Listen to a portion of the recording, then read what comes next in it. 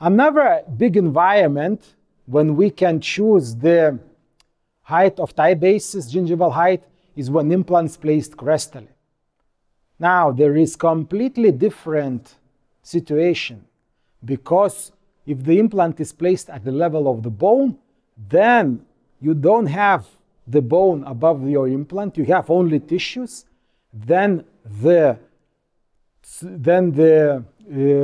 titanium base height, in my opinion, gingival height, is not that important.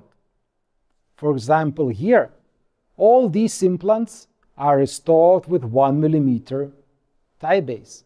And we know this research from retrospective studies, which show that if you should have to about only 2 millimeters of titanium base height gingivally, that not to have bone loss.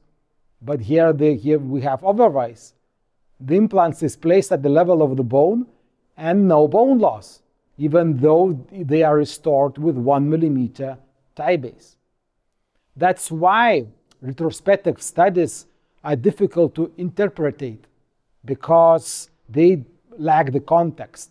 Retrospective studies are not saying how deep the implant was placed.